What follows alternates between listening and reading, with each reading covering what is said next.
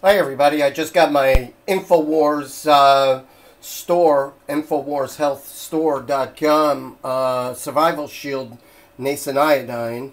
I did notice with this one I had the safety seal, and I had just took it out of the packet and the bubble wrap. I got it quite quick, the replacement. I'm going to take a drop of it. And just give me a moment. I just got low battery, notice. And I'm going to take it and put a drop on it. And you can see I put the drop right there. And I'm going to give it a little bit of a rub. And let's see what color it turns. Because the last one didn't turn any colors. I could see it is turning a little bit purple. I could see it. Definitely working. Definitely working.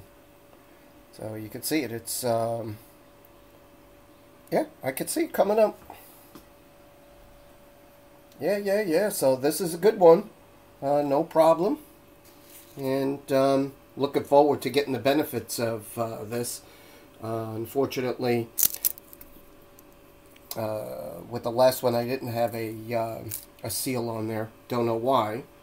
But I can definitely see it. It's a light violet.